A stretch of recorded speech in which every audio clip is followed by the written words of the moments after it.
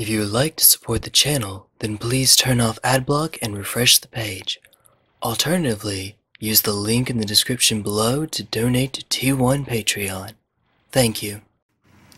Hello Magic community on YouTube, I'm T1 Glistener Elf, here with some alternatives for Tarmogoyf that can actually be, if done well, more powerful than Tarmogoyf. Now I say alternatives and not replacements. Some of these will be replacements if you need to. These are all more budget than Goyf, which isn't saying much. But I say alternatives because in the case of most of these, their ability to be more powerful than Goyf is contingent upon building around Goyf. So let's start off with a little bit of discussion first. And I should preface this by saying modern. I'm looking at modern cards here. I'm not looking at Legacy or Commander, etc. I'm not going to be counting Werebear, as awesome as Bear Arms are. That thing is a human. It's been errated to be a human as well. And I'm not going to be talking about Wild Mongrel, one of my favorite cards from Pauper.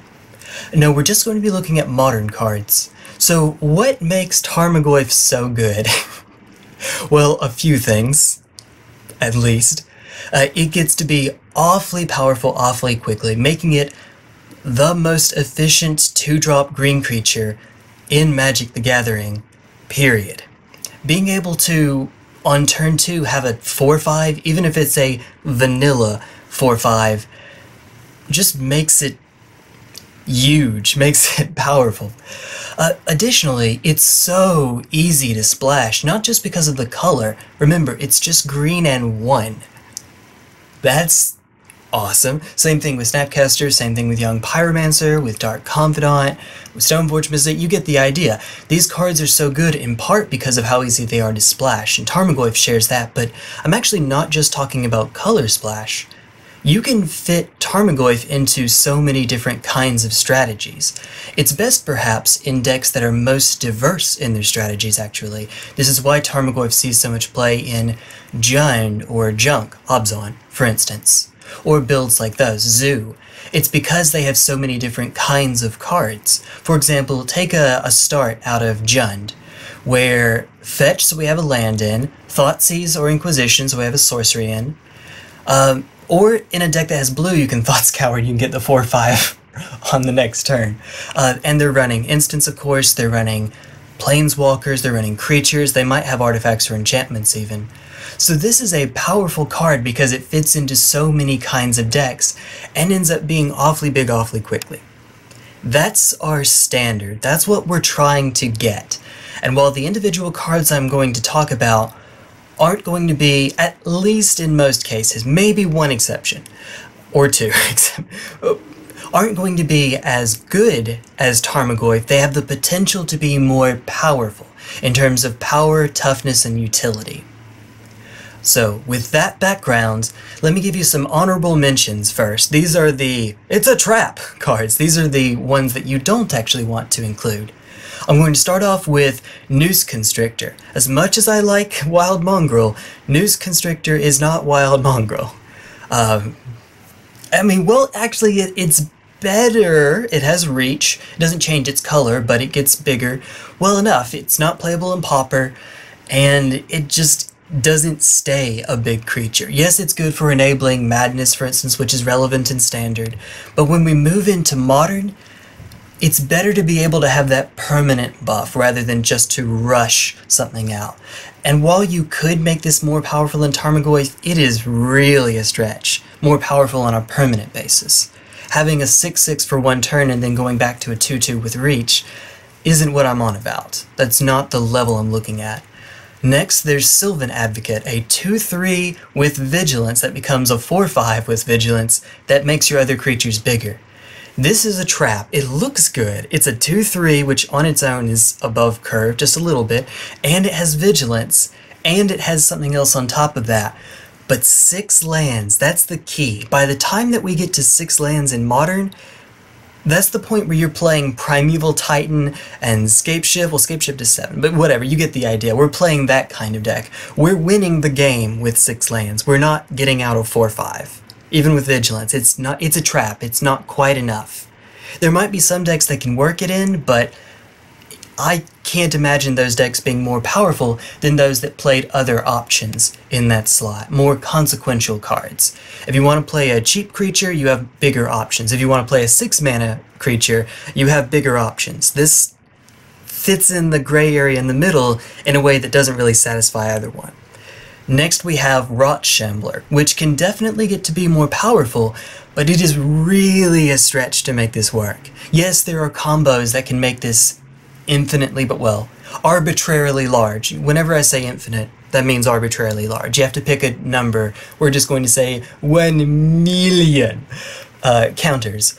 That said, those ways usually involve you winning the game anyway. For example, infinite Kitchen Finks persist triggers. We're gaining infinite life, we're going to win the game regardless, the vast majority of the time. In fact, some exceptions, but otherwise, yes. Or I'm sure there are others, but just no, it's not enough to merit it. So while it has a ton of potential to be bigger, the ways that really break it, at least as far as I've seen, and if you know of another way, let me know, would involve you winning the game anyway, or involve you going so far out of your way that it isn't worth it.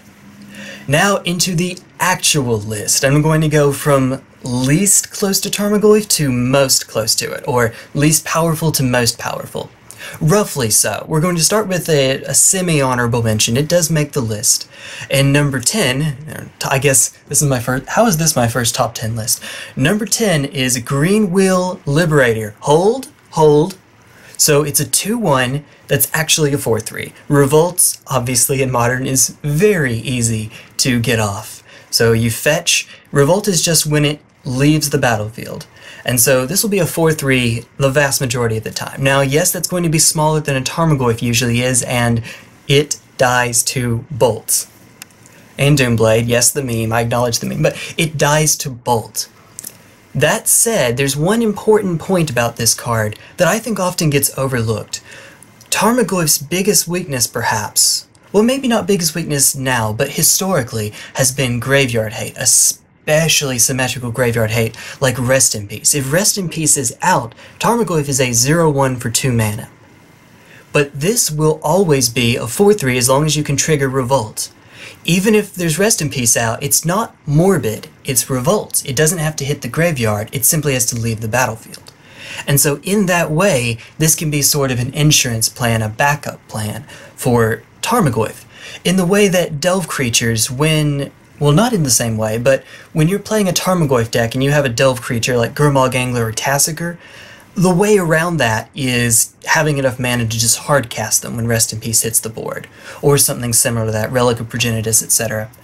This doesn't have to worry about that to any extent, but it does have to worry about Lightning Bolts. So that card in and of itself is why it's so low on this list. That said, Lightning Bolt is seeing, if not historic lows in Modern, pretty close to it. For a number of reasons, the metagame has shifted in such a way that Bolt isn't as good as it used to be, and Fatal Push is really getting it done right now. So, in a meta that doesn't have Lightning Bolt as much, feel free to give it a shot. Now, we have Nicolas Cage, Skin Shifter, as our next. Isn't that honorable mention of Viggo Mortensen, maybe? Okay, so this has versatility at the cost of having to leave mana open. It can be a 2-2 with Flying, or 4-4 with Trample, or an 0-8 Wall with Defender. Okay, so that versatility is all well and good. At its most, though, a 4-4, even with Trample, is still going to be smaller than Tarmogoyf gets. That said, having that versatility is worth something to be sure, and again, you don't have to worry about graveyard hate. If you're a deck that has a bunch of mana, this might be the card for you, or if you want to be able to adapt to whatever your opponent has. Here you go. Okay, next, we have Kavu Predator. I've seen this higher on some list. I rank this pretty low. Kavu Predator gets a +1/+1 counter whenever your opponent gains life. In Modern, this usually means Grove of the Burn Willows. This is the closest that we have to Punishing Grove, I suppose, in Modern. So Grove of the Burn Willows tap to make either green or red, your opponent gains a life. Well, what do you know? So it starts as a 2-2 for 2, and it gets +1/+1 bigger. There are some effects that can make that go up more quickly, but just on this interaction, it gets +1/+1 more each turn. That is too slow. But that's an easy card to splash for. There's really not much of a deck building requirement to just simply add in Grove of the Burn Willows. Plus, it is so much cheaper than Tarmogoyf. And on top of that, it has trample, so it can at least make use of that extra size to get past chump blockers. So we'll give you the next spot, but then coming in at number 7, on a similar note, is Voracious Worm. This is the other side of the table. On the turn that it enters the battlefield, it gains X +1/+1 counters, where X is the amount of life that you've gained this turn. Now you can imagine this working in a deck that runs a ton of life gain. Typically we think of that as being a white list, but for example, Selesnya Soul Sisters might have some. If you were in some ridiculous meta where Feed the Clan is a real card, okay, that could work, but even just something very simple in mono green like Radiant Fountain means it'll come in as a 4/4 for 2 mana. And Radiant Fountain doesn't require that much to splash. In a mono green list, that's easy enough. Admittedly, this does require you to go a bit out of your way, and now we're in that section, as you can tell, of cards that may be more powerful, but require you to go out of your way in order to make them more powerful. That versatility that Tarmogoyf has is being squashed a little bit, but for example, if you were crazy enough, or in some degenerate meta where Feed the Clan is actually a card, and I mentioned Feed the Clan because it's so efficient, you can pick a number of cards, then yes, this could be a 12/12 for 2 mana, plus the 2 from Feed the Clan. It's important to note that it enters the battlefield with. This means that if you play the actual Soul Sisters themselves, like Soul Warden or Essence Warden or Soul's Attendant, they trigger afterwards. So you won't get an extra counter right then. So you can't go turn 1 Essence Warden into turn 2 Voracious Worm and make it a 3/3. I wish, but it enters the battlefield with. It isn't a trigger. I'm sorry. So next we have one that's actually pretty flexible. This is Vine Lasher Kudzu. It looks like it has the same problem as Sylvan Advocate. It starts as a 1/1, and it's 2 mana. Each time a land enters the battlefield under your control, +1/+1 as a counter. So obviously this goes, it isn't that far out of the way to think on your next turn, or even the same turn, play a fetch land, crack the fetch land, and now you've made it a 3/3. And it can just keep getting bigger and bigger and bigger. And yes, you can make your deck play in such a way that you can make it bigger even so. For example, Sakura Tribe Elder, like you get into the Sylvan Advocate trap where it's not Primeval Titan, and if you want to give it enough lands to make it powerful enough, you might as well be playing Primeval Titan. But I think that this one's certainly better because it can be splashed into any deck with fetch lands much more readily, as a value Tarmogoyf. Hopefully on turn 4 it turns into a 5/5 with 2 fetch lands played afterwards. Hopefully. That isn't all that uncommon perhaps, although it's not the most likely scenario either. This is definitely a budget choice. This is not Tarmogoyf, but it has the potential to be more powerful than Tarmogoyf, especially if you want to build the deck around it. For our next one, we have some of my favorites. I played these in Standard back in the day. We have Boneyard Worm. Whereas Tarmogoyf counts the number of card types, Boneyard Worm counts the number of creatures in your graveyard specifically. Whew! Okay, so this thing can get big really quickly.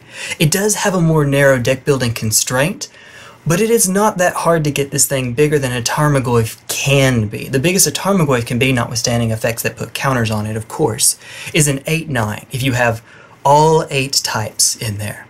There are still only 8 types, I believe, right? Let's make sure. Let's count them off. No, we got it. Artifact, creature, enchantment, instant, land, sorcery, planeswalker, tribal. Okay, cool. But this can easily get much bigger. Just imagine a deck that runs Grizzly Salvage. On its own, that's 2 mana, 5 cards in the yard, and you get a land or a creature out. Dredge creatures. Rest in peace, Golgari Gravetroll, but we still have a 5 dredge, a dredge 4 creature that are still working wonders. They're still being able to be played in those dredge lists. And while this sort of card isn't as explosive as a more all-in dredge list, it gives you a huge creature that you can pump out awfully quickly to have that angle of attack, that line of attack, if you like. Although, of course, it loses to graveyard hate. That's to be expected, I suppose. But it can get very quick, very big, very quickly. It's important to note, though, one reason why this card isn't so good is that there needs to be at least one creature in the graveyard in order to even stick it on the battlefield in the first place. And that doesn't always happen by the time you get to 2 mana. Perhaps it isn't even usually the case that it happens. If you go turn 1 fetch, hand attack for instance, or a removal spell, you don't have any creatures in the yard yet, and that's what keeps this card held back. Its potential is definitely there. Our next one, along a very similar vein, is Ghoul Tree, coming in at number 4. I've been keeping the mana cost pretty close to actual Tarmogoyf at green and 1. This is the first one that gets to deviate from that, and as you've noticed, all of these cards have been mono green, and that's because of their splashability. I've been keeping them to that. Ghoul Tree can be anywhere from 8 mana to 1 mana.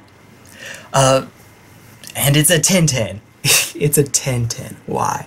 Yes, so this is a ridiculous card, along a similar vein to Boneyard Worm. At its best, it's Boneyard Worm, but usually bigger. With only 7 creatures, you get 10 power and 10 toughness out of it, so it's more efficient during that stage. Whoa, and of course this is harder to get rid of in a Fatal Push meta. It will never die to Lightning Bolt, or pretty much any direct damage spell. It's a biggin, as we say. And of course it has some other neat little interactions I've tried out before, like, for example, Eldritch Evolution into something even bigger, yada yada. You get the idea. That said, once again, this dies huge to graveyard hate. Honorable mention goes to Nemesis of Mortals. A little bit less splashable and less efficient for the size. For 2 mana you get a 5/5 that can later become a 10/10, so that's well and good. I wish this had seen more play in Standard. I love it. Love it, love it, love it. And then next we get out of this you must build around it area. We're creeping out of it. We're getting towards more general cards. We have Quirion Dryad. Now in Modern this card isn't as good in large part because Gitaxian Probe has been banned, and so we can't rush out in a... If Young Pyromancer goes wide, Quirion Dryad goes big. You put all of your counters on that one creature, and this gets awfully big awfully quickly.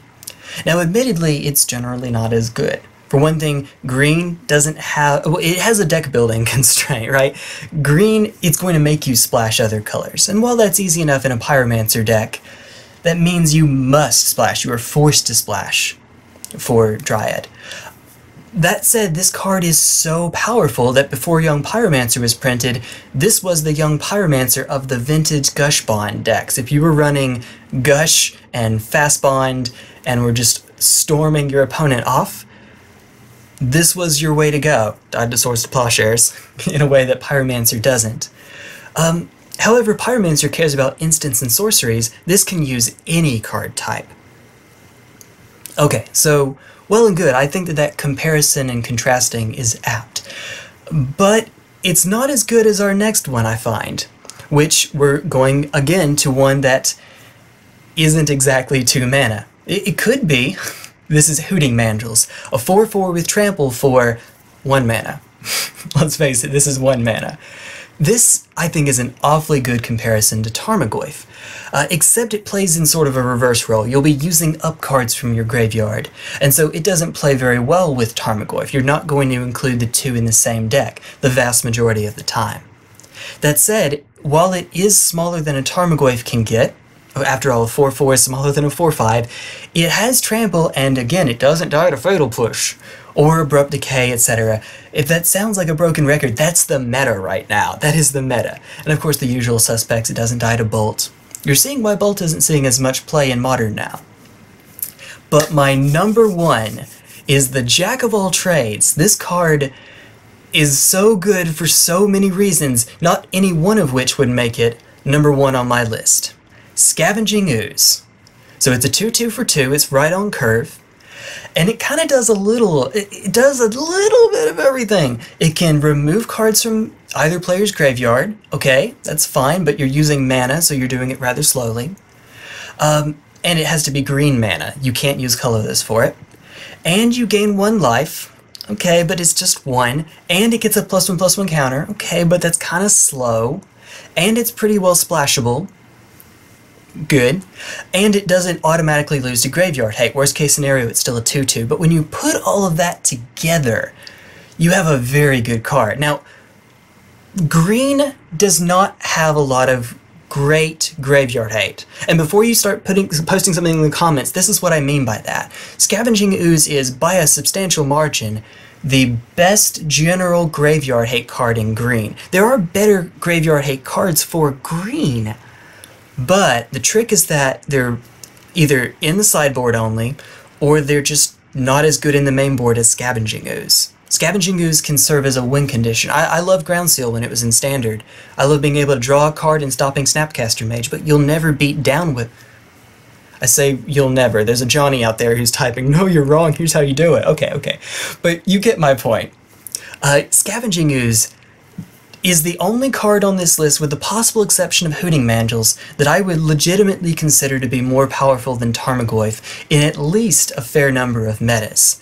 If you are playing against a lot of combo decks, especially those that use the graveyard, Scavenging Ooze, you don't have to eat creatures, you can eat anything out of the graveyard, it just only gains you life and gets bigger if you eat a creature. And so you can use this to fight Storm, for instance. Or you can use this to fight Dredge, or you can use this to fight whatever. And of course it can just beat down all the time and get more powerful than Tarmogoyf while shrinking opposing Tarmogoyfs. Okay, so this is easily my favorite card on here. And of course there are other options, to be sure. There is that 4/3 elf for 2 mana that can only be cast after you've cast another green spell, or is it green creature, that turn. Sorry, I want to, but it's just not as good. And I think it has trample as well, but it dies to bolt, and it actually costs more than 2 mana. So, I don't know. Okay. If you have any other suggestions, if you have any other comments, feel more than free to leave them in the description below. This is not truly a budget list, not in the same way that these cards aren't all that cheap. Scavenging Ooze, after all, is worth well more than $1, which I consider the test for budget for individual cards. And I'm certainly not the first person to come up with this list, but that's the criteria that I use. It has to be... I'm only looking at, and yes, there are cards that could be more powerful, potentially. I'm looking at Grim Flayer has so much utility added on to it, and it fills your yard on its own, and it has some selection, and it has trample? Okay, so that would be an instance, but you have to splash black, you're forced to. Whereas something like Tarmogoyf and Scavenging Ooze and everything else on this list, except Nemesis Immortals, even then, has to, or can be in any color combination. Alright, that's it. Take care, Magic community, and I will see you later. Bye-bye.